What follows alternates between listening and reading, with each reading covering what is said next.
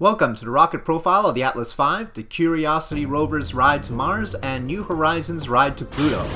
The first stage of the Atlas V is powered by a Russian RD-180 engine at the bottom of a 3.81 meter core.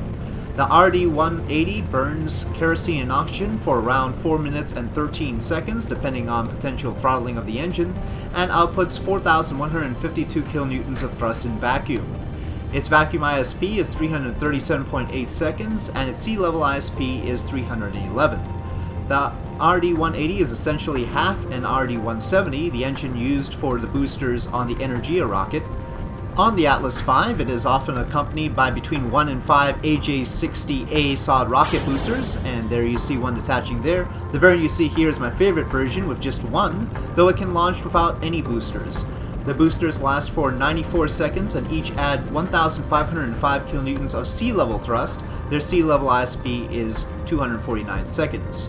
Atlas V variants are designated with 3 digits. The first digit is the fairing size, 4 for the 4 meter fairing you see here, and 5 for the 5 meter fairing. For the 5 meter fairing version, the slim second stage, the Centaur stage, is placed in the fairing with the payload. The second digit is the number of boosters, between 0 and 5.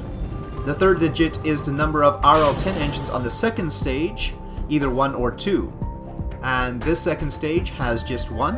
As of the recording of this video, there have been no launches with the 2 engines on the Centaur stage, so all launches so far have had a 1 in the third slot. So the version you see in this video then is an Atlas V 411 or 411 with a low Earth orbit capacity of 12 tons. The heaviest version so far is an Atlas V 551 with an LEO capacity of 18.8 tons. The second stage is the legendary Centaur stage, which has been used in various forms since the 1960s. It is the oldest serving hydrogen-oxygen stage, and on the Atlas V it uses either an RL-10A2 or an RL-10C.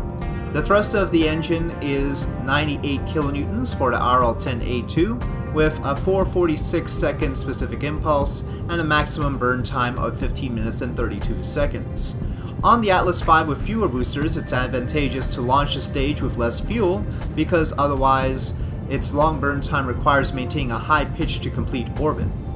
As of the recording of this video, the Atlas V has an amazing success rate with 65 launches and 64 successes, with 1 partial failure due to a leak on the second stage which caused the stage to shut down early and the payload to be placed in an incorrect orbit.